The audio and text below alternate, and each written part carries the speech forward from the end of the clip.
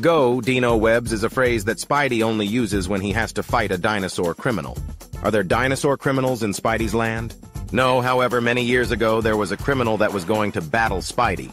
He never got a chance to battle him because Spidey's distant relative battled him. Let's learn all about this criminal in this Spidey Dino story. Many years ago, there was a hero called Bugman. Now, Bugman got his power like Spidey, but he was not bit in a lab. He was bit while he was chilling outside. Yeah, he got bit outside because he was a caveman. He did not have a cave because cave prices were too high. The bug that bit Bugman was not a regular bug. It was a radioactive bug. In the past, radioactive creatures were everywhere, so it was easy for the bug to bite Bugman. In case you're wondering what was Bugman's real name, that was his name. Long ago, names were not fancy. Bugman used to be Bug Boy, and Bug Boy used to be Bug Toddler. Because this is a story about Bugman, we are just going to call him Bugman. Now, the dinosaur citizen who battled Bugman was this dude.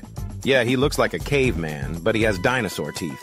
Like all citizens from different eras, the dinosaur dude had a scheme. It was not a complicated scheme. The scheme was basic. Very basic. The dinosaur dude wanted a steak. That's all? Why is that a crime? Well, according to Spidey, only rich cavemen could eat steak. Here are two cavemen. One caveman is rich and the other is not. Can you tell which caveman is rich? Neither can Spidey, and this is his story. It does not matter because, in the past, there was no money. Being rich was all nonsense. However, the caveman dude started the nonsense because he did something that no caveman should ever do. What is it? Oh, the suspense. If you want to be on the edge of your seat like you are now while you chill out with other Spidey stories, click that subscribe button. Spidey is going to tell us what the cavemen did. The cavemen broke the caveman rule.